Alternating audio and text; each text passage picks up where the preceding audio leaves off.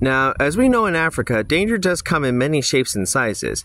For a while, people would think, and you would probably think, that the rhinos don't seem to have too much to worry about. I mean, look at that horn. It's pretty wicked, especially on this eastern black rhinoceros. But unfortunately, this horn doesn't really protect these guys from poachers. These are the same outlaws that kill elephants, tigers, lions, you name it, many different animals. They've been hunting rhinos for money too. But what they don't seem to understand is that rhinos are really more worth to us alive.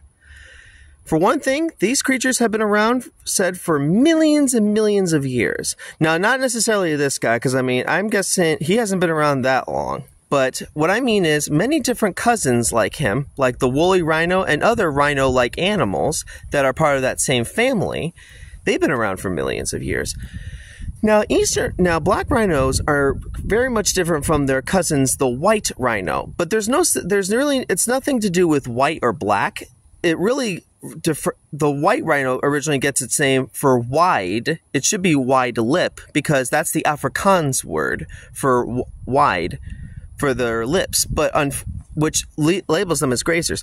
But black rhinos aren't grazers. In fact, if you were able to see it, you could see that these creatures have more of a prehensile lip that's more effective for eating the leaves off of bushes and sometimes trees if they're close to the ground. Now, unfortunately, these guys really are what we call endangered. In fact, back in 2011, the western black rhino, sadly, was declared extinct because of poaching and loss of habitat. So we've already lost one rhino subspecies. Do we need to lose another in our lifetime? I don't think I could, because you can imagine my devastation when the western was declared gone forever.